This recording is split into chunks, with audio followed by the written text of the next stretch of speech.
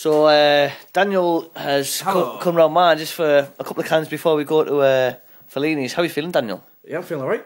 A couple of cans down us and then get some food. Don't want to get too full though, because it means less drink. It does mean less drink. Isn't that right, Rob? Yeah. It is right. Yeah. It is right. So we're going to go back to Daniel because yeah, he's got nice hair now. Oh yeah, I've got hair. I've got my hair. Yeah. No more boiled egg. And then so straight afterwards and get fucking smashed. Oh, the fucking ass! Yes.